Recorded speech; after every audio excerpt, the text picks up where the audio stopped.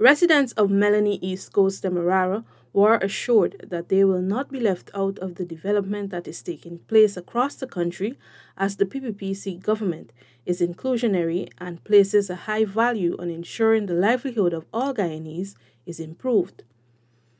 Prime Minister Brigadier Retired Mark Phillips, who is currently performing the duties of President, gave this assurance during a government outreach to the community on Saturday. There are many projects and programs that we have designed and will be implemented throughout Guyana, in every community, and that's why we have the concept of one Guyana.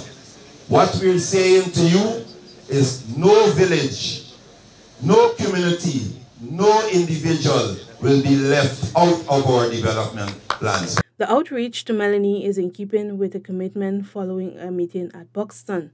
PM Phillips told the gathering that the meeting is timely and that the concerns raised will be taken into consideration during the administration's 2023 national budget planning. We cannot have development unless we as a government is involved and connected with you, the people. And that's why we're here today. We're here today to listen to you, the people. I made a commitment some time back when I went to Buxton with the same team. And we said, we'll go to every village.